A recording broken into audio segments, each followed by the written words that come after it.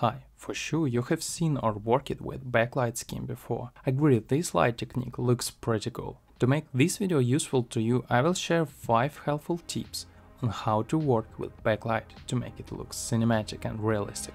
As an example, I will show you some lighting schemes from my last project.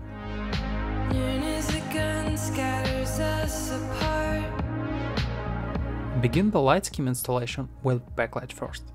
I love this light technique, as by placing the light behind the character, we get a nice outline on him.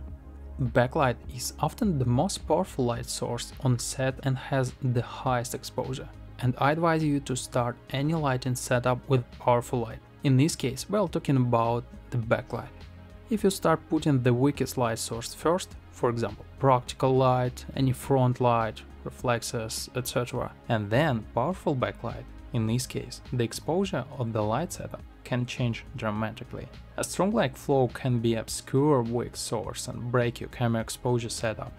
In order not to remake the light scheme, I recommend starting the setup with a powerful backlight and work with exposure on this stage, and then complementing the scene with additional light sources which can be less powerful. This is not a rule, just a friendly advice.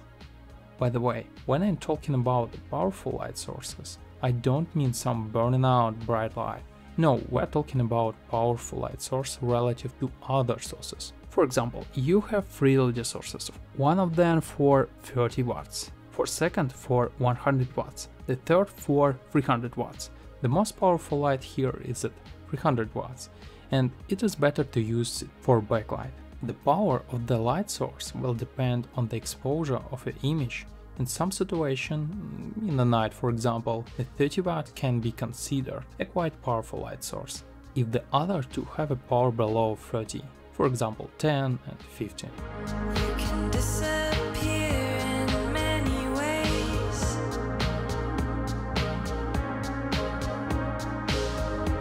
By the way, the natural sunlight can be used as a key and backlight. By reflecting it from the 12 feet grip frame with silver material, we got a huge backlight flow.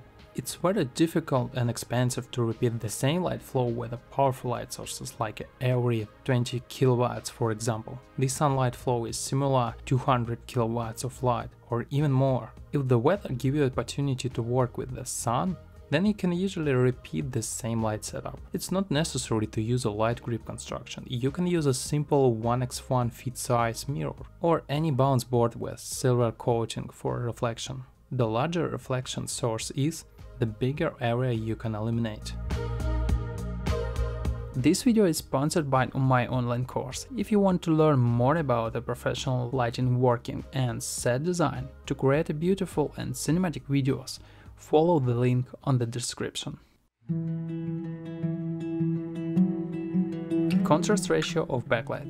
Then you make the backlight. Don't forget about the ratio of dark and light areas in the frame. You will have a risk to get very high contrast image. It's possible to smooth out such high light contrast with additional light sources of less power. It can be a front light, fill, reflex or side light, etc. The backlight will look different depending on the lens that you use. One of the indicators of the quality of lens is how to convey the backlight. One lens can show you the backlight with a little glowing and dim look effect. This is most often seen on vintage optics or using soft filters. Other lenses can be sensitive to the backlight and show specific fluid effects. What I want to say, if you are working with a powerful backlight, the image from different lenses can be completely different. Just remember this then you choose a lens. I most often pay attention to how fluid looks on the one or another optics.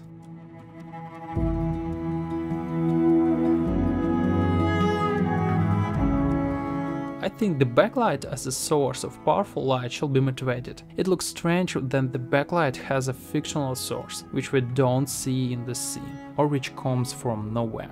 This is a powerful light. It should have some kind of confirmation. When the viewer sees a powerful backlight, then most likely he will think where such a light flow comes from. Ideally, the source of backlight is best to show in the frame. For example, here we see the source of backlight is a window. This is a perfect situation to motivate light. Also, the source can be anything but the windows. The main idea is that you show this source in the frame: fire, sun, cloud, practical, etc.